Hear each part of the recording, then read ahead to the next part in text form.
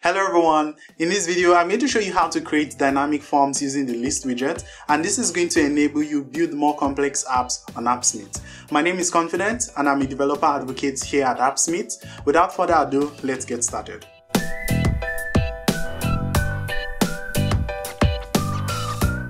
So right now we have a simple application that displays data coming from a Google Sheet I have right here using the Google Sheets integration.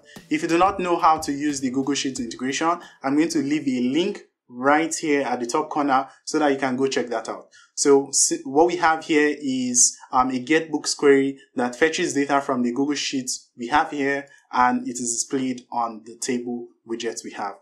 But what we want to do is to be able to create a dynamic form based on the item selected on the table widget. So at this point, I know you're wondering when would you want to use this functionality. I'm just going to show you an example of where we had to use this at Appsmith. So we have an application called pgadmin. It is a database GUI tool that was built over Postgres, very similar to pgadmin if you're familiar with Postgres. And what this does is that it displays data coming in from the database. So right here we have all the tables in the database, and here we have information about the table selected displayed right here. What is important here is that we have a form to create a new entry in the table. And taking a look at this form, you can see that we have product name, MRP, and every detail that is peculiar to the table selected. So going in to select a new table, for example, and taking a look at that form, you can see that the form changes based on the table that is selected.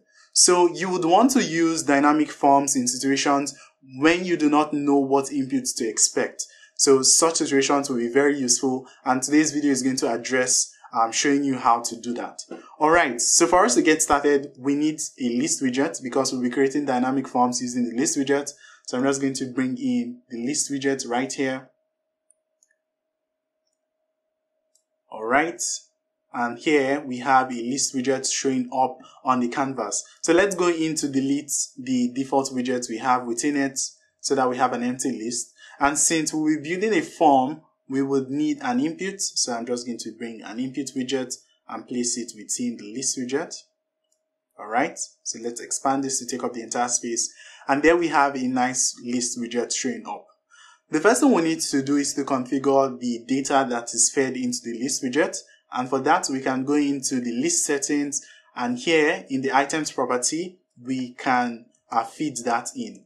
For this example, we are going to be supplying items based on the column headers of the table widgets we have right here. So I can show you that by typing table1.selected row and taking a look at the evaluated value.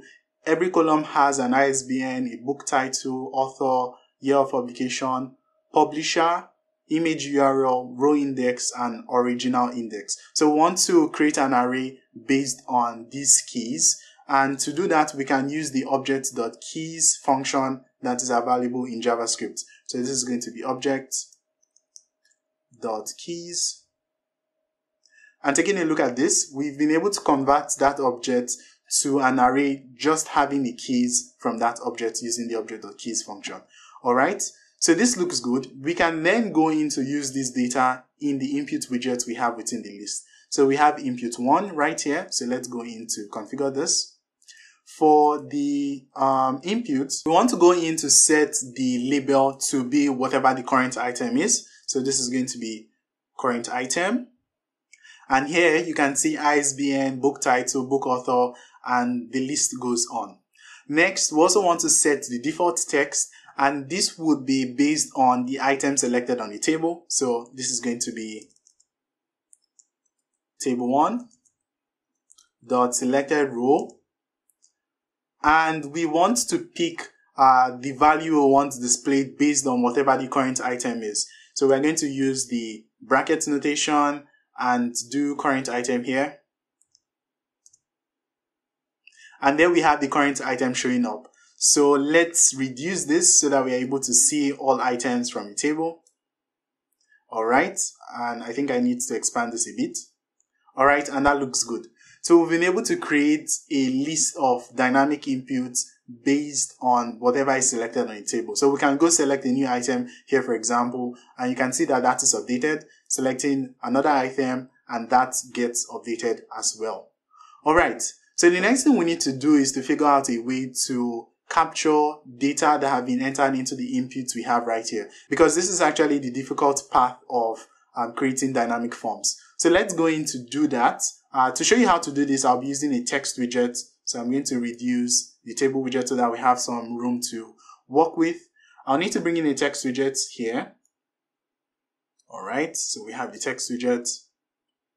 And I'm going to go into expand this so that we have enough space to see what we'll be working on. And the reason why I'm bringing this text widget is to show you how to write some JavaScript to extract the values from the list widget we have. So let's go into the text widget. The first thing I'd like to show you is how to statically access the value of the items from the list. And you can easily do that by typing the name of the list widget, which in this case is going to be list1. So taking a look at the values we have here, we have the items values, and we can select that. So this is going to be list1.items. We want to select the first item because this is an array of all the inputs that have been captured from the list widget. So this is going to be list1.index0. And here we can go in to access the inputs. So this is going to be dot input1 and dot text. And here we have been able to successfully access the input we have right here. So going in to add a new value to this input, for example, you see that we have that data updated in the text widget. All right. So that's how we can go in to statically access data from the list widget. But we want this to be dynamic since we're building a dynamic form. What we need to do in that case is I'll need to cut this out and then build an object that is going to both capture the label and the value of those inputs. So in order to do this, I'm going to be using the list item data. So this is going to be list1, for example, dot list data. All right. And taking a look at the list data from the list widget, you can see that this is the same data that we are feeding into the list widget. And what we want to do, since this is an array, we want to perform a reduce on it. So this is going to be dot reduce. The reduce function takes into values. The first is the reducer function and the second is the initial value. So let's go into write the reducer function. This is going to be a function that has the previous value as a parameter. So this is going to be previous value. We also have current value as a parameter. So let's call this current value. And we also have the current index. So this is current index. And here is the function body. All right. Next, we also need to pass in a default value, which in our case, since we want an object to be computed that is going to have the label and also the value of those inputs, we need to pass in an object. So we have an empty object right here. Now, the next thing we need to do is to add new items to the object. So we can access the object by typing previous value, which by default would be the entire object we have right here. And now we can go in to add new items into the object by using the bracket notation. So current value. And we can go in to set some value for the new key we have added into the object. So I'm just going to paste in what we copied earlier. And instead of hard coding the index right here, we would go on to use the current index. So this is going to be current index. And this looks good. So we have that key configured in the object. And what we can do is to go on to return the object. So I'm just going to type in return prev value. And taking a look at the evaluated value pane, you can see that we have computed an object that contains the labels and also the values from those inputs. So we can go in to test this out. Here is the object showing up on the text widget. I'm just going to go in to update this to something like 20.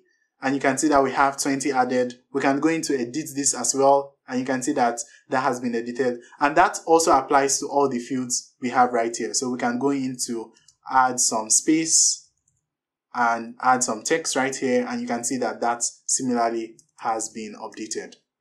Alright, so now that we are computing this value, we can actually use the computed value from the list to make an update to the Google Sheets data we have on the spreadsheet. So I can just go in to copy this, and let us go to create an update query that will actually make that update to the Google Sheets. So I'm going to click on the data source, click on create new, and let's call this update book.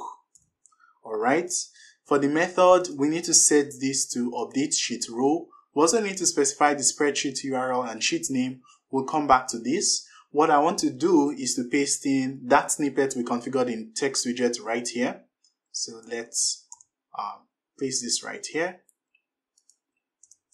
And this looks good. We can take a look at the evaluated value, and we see that we are successfully reading inputs and labels from the dynamic form on the list widget. Alright, this looks good. So let's go into specify the spreadsheet URL. I'm just going to copy this right here. And we also need to specify a sheet name. In this case, we have the books sheet. So this is the sheet I'm going to be using here. So let's put books here. Alright, and this looks good. So we can go back to the canvas and create a button that will actually let us perform the update. So we have a submit button here. When this is clicked on, what we want to do is to go into call the update query, which is the update book query. And when that is successful, in order for us to perform a refresh, we need to go in to call the get books query, which will refresh the entire application. Alright, so we can go in to update the fourth item we have on the table. So here where it says Mary, for example, I'm just going to update this to John. And we can see that change reflected here. So let's click on the submit button, and that should perform the update and refresh the application. And we can take a look at this right here, and you see that we have John.